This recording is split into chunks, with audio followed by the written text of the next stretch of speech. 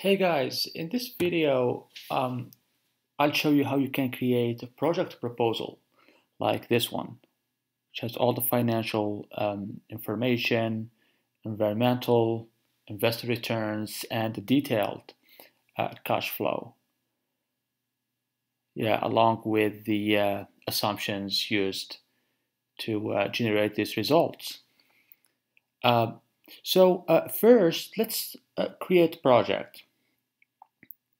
So just go to villagepower.com and actually first let's just create a project. So let me type the name of the project. So sample project. For the city, let's say Palo Alto, and type state, that's California, type of building, private property. So let's first create projects, and then I'll show you how to create a proposal for this project. So now that we have the project ready, I'll just go to the financials tab, because that's where the financial model is. And as you can tell, we don't have any results because we haven't provided any inputs. But we already have defaults, which make it very easy to start populating these fields. So if you notice, as soon as I start changing the field of the system size, I get the returns immediately. Yeah, so as you keep changing these inputs, you can see the returns until you achieve the ones that you need or you are optimizing for. Great. So before I start playing with these inputs, let me open the Power Tools, because that's where I can get all the inputs that I need. So let's type the address first. Yeah, so let's say this is 3221 Porter Drive.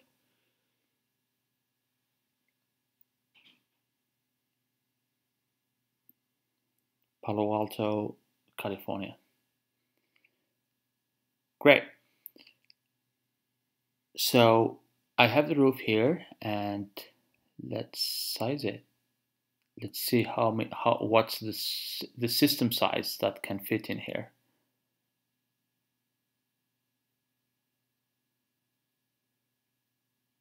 Okay, I'll click return. Perfect. And now I get the system size if I use SandPower modules and if I use standard modules, and also tells me the estimated electricity production and the PPA revenue.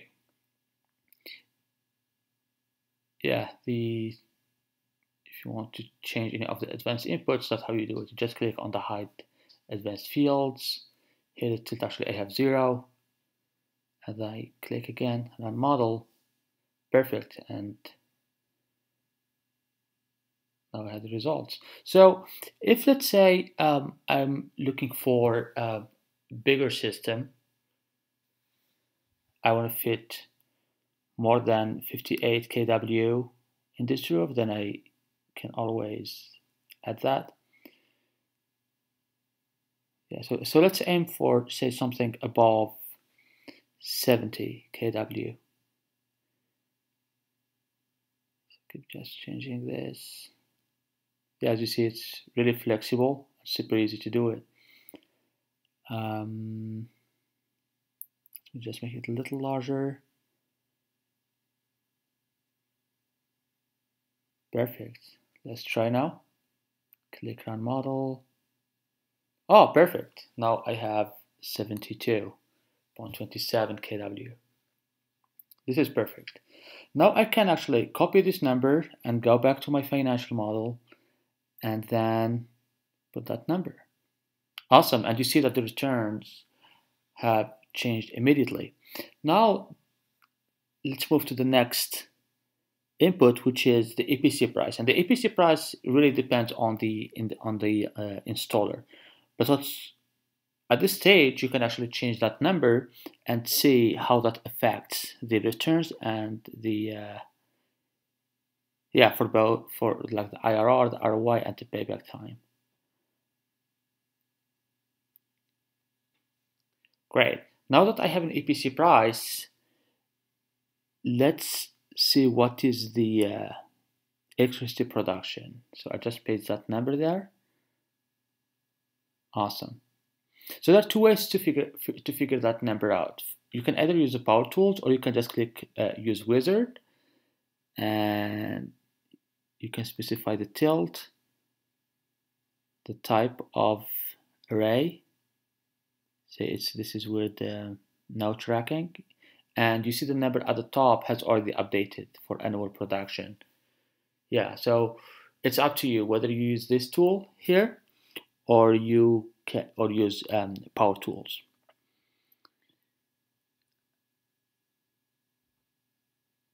Let me hide the wizard.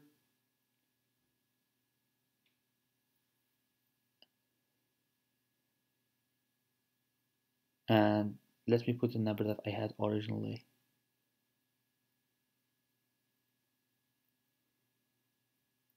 Perfect.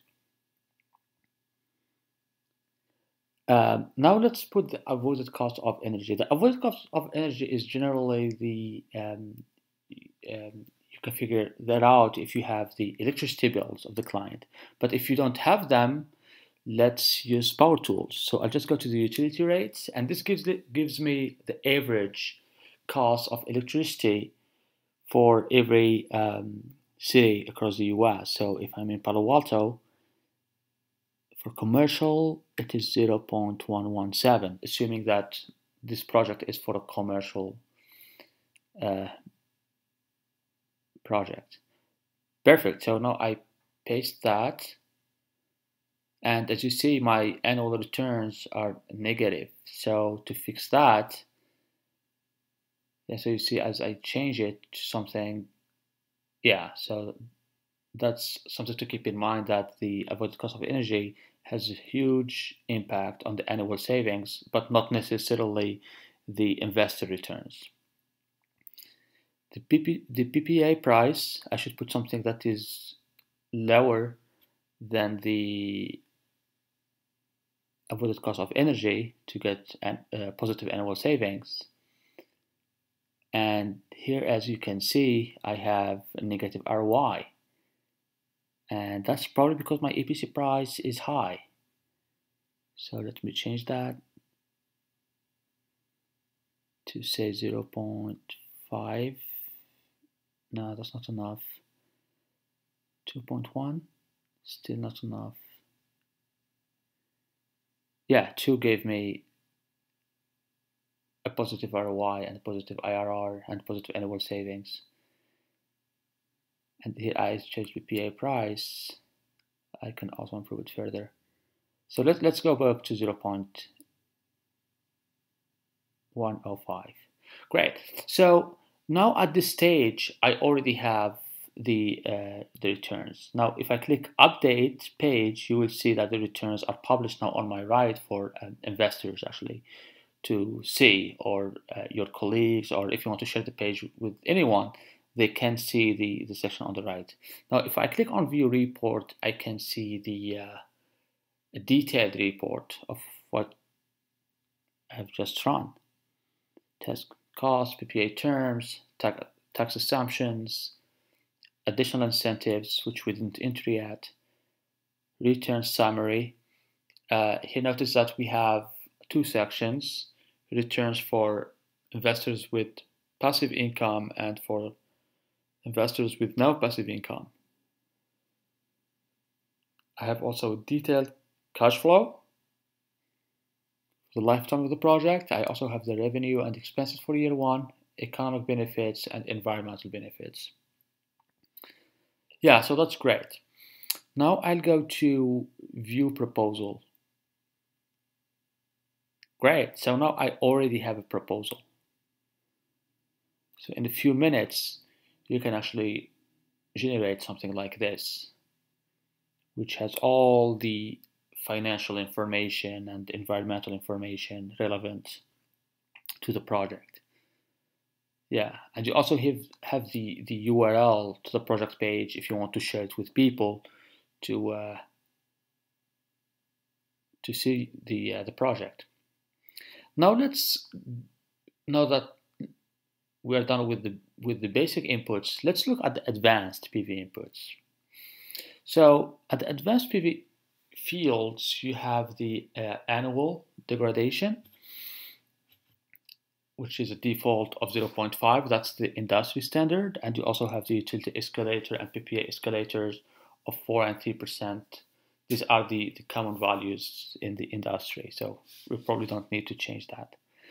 You also have the interconnection costs, the land costs.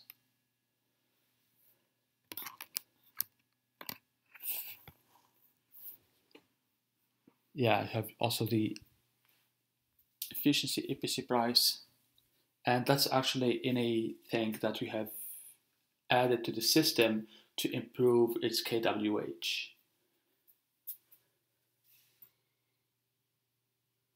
You also have the development and sales fees. And as you change those, you can see that the returns are changing there at the top.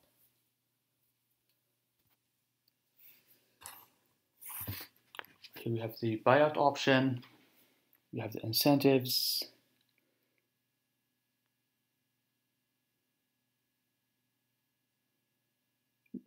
Yeah, so they are all in here. And you can also add the SRAC schedule if you have one. So for this project, we don't have any, but if you want to add one, you basically just click on add new schedule like this, and you can fill the information for every year.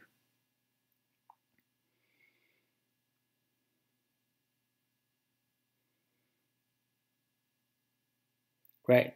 And now we are left with operations. That operations are basically the expenses that are pretty much recurring expenses that happen as the project is operating. So everything that we filled before is basically a year one expense, but these expenses are recurring expenses. So we have insurance, land lease, asset management, operation and maintenance, annual reporting fee, and inverter reserve.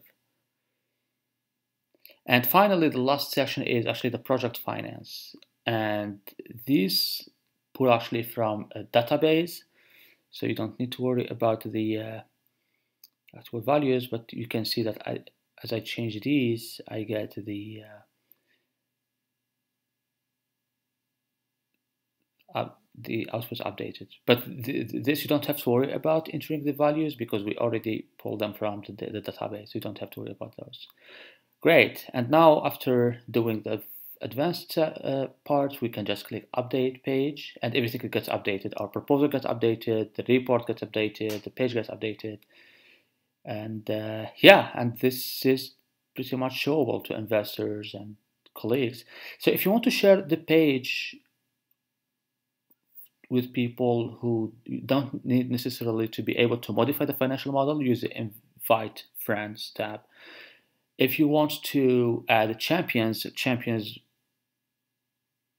being someone who can actually make modifications to the financial model, you can add them there. So that's the difference between invite friends and add champions. Great. So yeah, so now we have the project proposal, which is ready to be shared, and you can also download here and share with whomever you want to share with. Last, if you have any questions, you can always use the help button here and just send if you have any questions, and we'll answer as soon as we can.